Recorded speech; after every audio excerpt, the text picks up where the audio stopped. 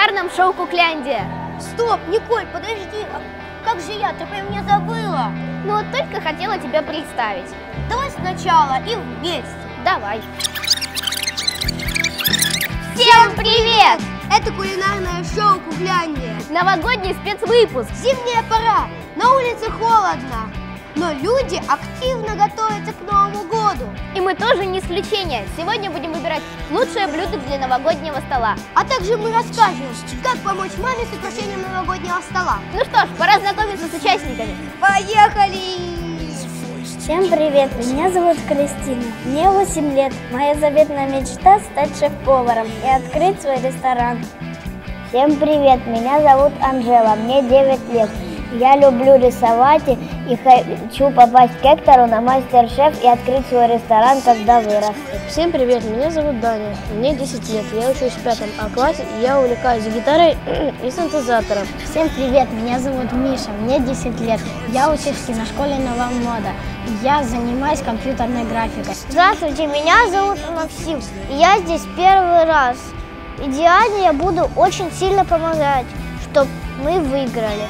Здравствуйте, меня зовут Диана, и я здесь первый раз. И мы будем очень с Максимом стараться, чтобы наша пара выиграла. Я третий участник в команде Максима и Дианы. Так как мы самые маленькие, мы должны быть вместе. Всем привет, меня зовут Бондаревский Максим, мне 12 лет, и я новый участник в Cookляндии. Мне поможет мой друг Назар, и мы одержим победу в участии Cookляндии. Всем привет, меня зовут Назар, мне 10 лет.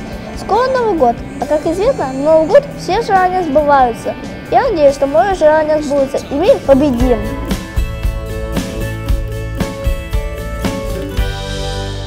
Здравствуйте, ребята! Здравствуйте! Как видите, у меня появился соведущий. Прошу любить и жаловать, Герасименко Даниил. Как вы заметили, сегодня у нас не обычный выпуск, а новогодний. И правила у нас тоже новогодние.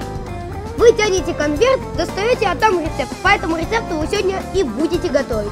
После приготовления ваше блюдо оценивает эксперт и выбирает лучшую пару, которая будет бороться в финале 4-го сезона. А постой, чего здесь новогоднего? Все ж как всегда. А эксперт у нас будет необычный, но это сюрприз, а вы старайтесь. Ну, давайте, тяните билетики. Выбор сделан, теперь можно приступать к приготовлению. Прошу, вставайте за свои рабочие столы.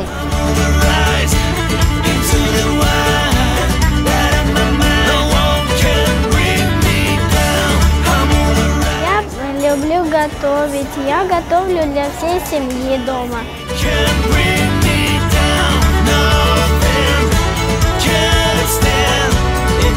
Мне очень легко готовить, и я нормально готовила, очень легко было. Мне очень хорошо готовилась с Даней, потому что, ну, он, конечно, новенький, но мне он хорошо подходит как напарнику, потому что мы с ним друзья, это во-первых, мы распределили обязанности.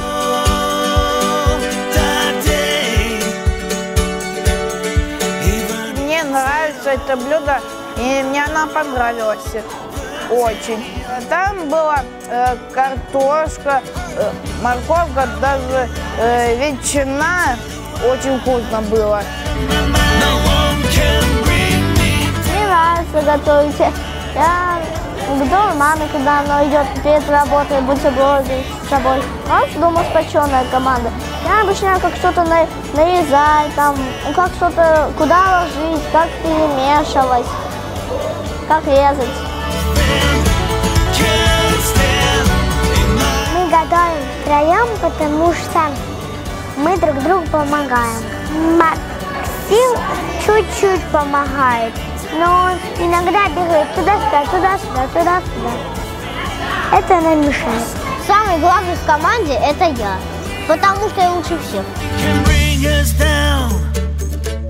Я готовлю блюдо, которое буду сама кушать.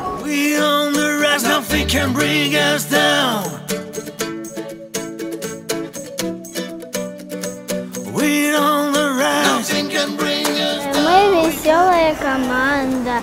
И Анжела такая себе веселенькая, все любит. Даже когда я рыбу чистила, она не хотела это делать, потому что ей не нравилась рыба, и она ее ненавидела. У нас в общем была слишком маленькая кастрюля, чтобы положить туда все. И поэтому положили в другую кастрюлю, ну, где все варили. И потом, у нас взяли кастрюлю, но у них как раз, забрали кастрюлю, поэтому мне не хотели отдавать кастрюлю.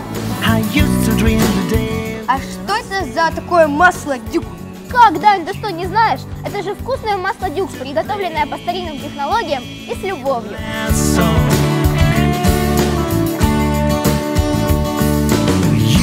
Мы готовим втроем, потому что мы маленькие и потому что нам двое мы не сможем вдвоем сделать. И, кстати, потому что тут больше человек, чем у всех. У нас сырые овощи, потому что Даня быстро, он не знал, сколько минут надо ждать. И минуты не прошло, он достал, а она была сырая. А мы что, омлеты готовим? Да. Все, я пошел отмываться. Хорошо, мы там привет! Да. Я очень хорошо работала с Мишей. Он мне помогал, как и я ему. Мы вместе все делали, и мы, думаю, мы выиграем все вместе. Мы готовили так дружной семьей, то есть никому никто не мешал, все занимались своими делами. Нам помогала Николь, она нам петушка помогала делать, еще она нам помогла сделать вот такую из яйца потереть на терку, и мы потерли его. Девочки почти что все время делали почти что все за меня. Даня он сначала там порезал, нам объяснил, порезал там нам чуть-чуть объяснял, спросил, а вам мелко нарезать? И мы сказали да, и тогда он сказал, давайте я вам помогу половить. А пока ребята готовят, мы с Даней приготовим для них сюрприз.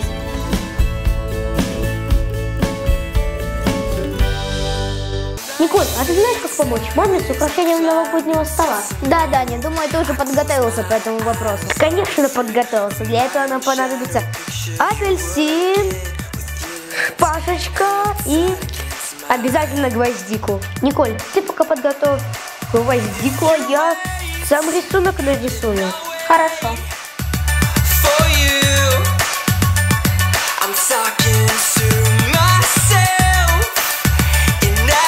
Вот такой у нас классный, веселый, улыбающийся смайлик получился. Ребята, делайте тоже такие украшения для новогоднего стола, фотографируйте и выкладывайте к нам в группу. А сейчас мы будем делать новогоднюю елочку для новогоднего стола. Для начала мы займемся яблоком. Отрезаем половину яблока, чтобы елочка стояла. Итак, яблоко готово. Девочки, ведь они... Вставляем шпажку ровно в середину яблока. Займемся огурцом.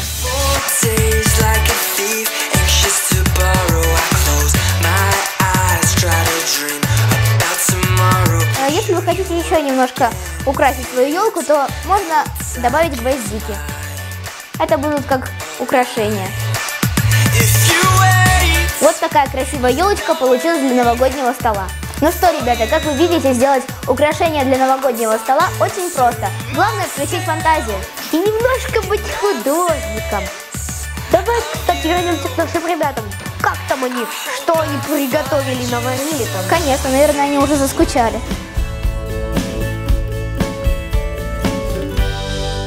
Интересно, кто же победил? Чье блюдо оказалось самым лучшим? И кто наш тайный гость? А это мы узнаем в следующей передаче. Если вы тоже хотите себя попробовать в качестве повара, то приходите к нам на наше кулинарное шоу «Cookляндия».